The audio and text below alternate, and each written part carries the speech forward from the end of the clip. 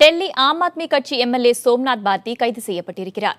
AIIMS மருத்துவமனை பாதுகாவலரை தாக்கிய குற்றச்சாட்டின் பேரில் அவரை டெல்லி போலீசார் கைது செய்தனர். எய்ம்ஸ் மருத்துவமனைக்கு கடந்த 12ஆம் தேதி தனது 300 ஆதரவாளர்களுடன் சோம்நாத் சென்றார். மருத்துவமனை சுற்றுச்சுவர் விவகாரம் தொடர்பாக முற்றுகையில் ஈடுபட முயன்ற அவரை வெளியேறுமாறு பாதுகாவலர்கள் அறிவுறுத்தினர். இதனைத் தொடர்ந்து அவர்களை சோம்நாத் பார்த்தி தாக்கியதாக கூறப்படுகிறது.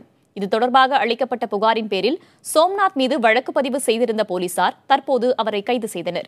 மற்றொரு ஆம் ஆத்மி MLA-வான அமனதுல்லா கான் பாலியல் புகாரில் நேற்று கைது செய்யப்பட்டிருந்தார்.